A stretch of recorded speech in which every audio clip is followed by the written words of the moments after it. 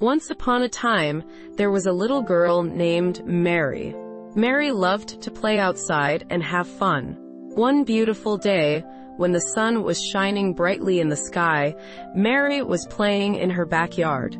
She was running around, jumping and skipping. Suddenly, Mary stopped and looked up. She saw a big, fluffy thing in the sky. It was so big and white, it looked like a pillow. Mary giggled with excitement. "Mommy, Mommy," she shouted. "Come quick, there's a giant pillow in the sky." Mary's mommy came outside and looked up. She saw the big, fluffy thing that Mary was talking about. "Oh, Mary," her mommy said, "that's not a pillow. It's a cloud." "No, Mommy," Mary said. "It's a pillow, it looks so soft and fluffy. I just want to cuddle with it." Mary's mommy smiled. "Okay, Mary," she said.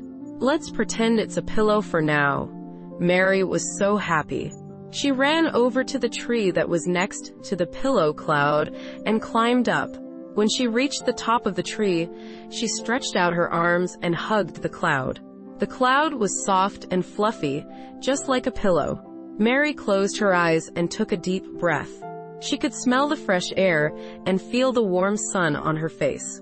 She felt so happy and peaceful. Mary and the cloud pillow played together for hours. They played hide and seek, they sang songs, and they even had a pillow fight. Mary had so much fun with her new cloud friend. She didn't want to go inside, but the sun was starting to go down. "I have to go now," Mary said sadly. "But I'll come back tomorrow to play again." Mary climbed down from the tree and waved goodbye to the cloud pillow. The cloud pillow waved back.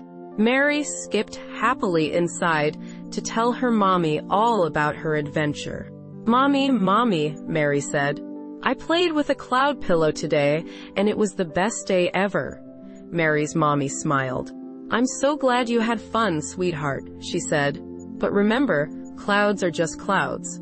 They can't turn into pillows." Mary nodded. "I know, Mommy," she said. "But in my imagination, it was a pillow, and that's all that matters." The next day, Mary went outside to play again. She looked up at the sky and smiled. There was her cloud pillow, still fluffy and white. Mary waved to the cloud, and the cloud waved back.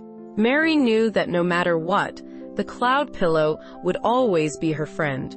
Because in her imagination, it was real, and imagination is the most powerful thing in the world.